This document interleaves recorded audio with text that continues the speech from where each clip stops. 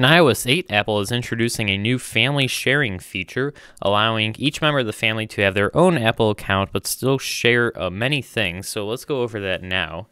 So family sharing can be set up via your iCloud settings in the Settings app. You can just tap on Set Up Family Sharing, and it gives you some information about what exactly family sharing is. So according to Apple, it's the easy way to share what's important with family or with members of your family.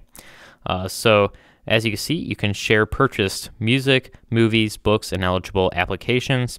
You can share photos and videos in a family photo stream, share your location with family members, schedule events on the family calendar, and help family members find their missing devices. So it's integrating all these apps into this family sharing feature.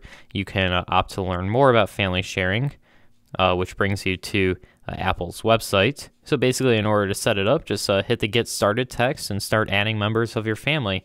Now, every member has to be on the same credit card, so that's how they make sure that you're adding people that are not just your friends or something. You'll all be on a shared credit card, so you probably don't want to add your friends to your shared credit card. So that's Apple's way of just making sure that you're using it for your family members. But this is really nice for families because I know myself, and I've seen other families just use one Apple ID so that they can already do some of these things.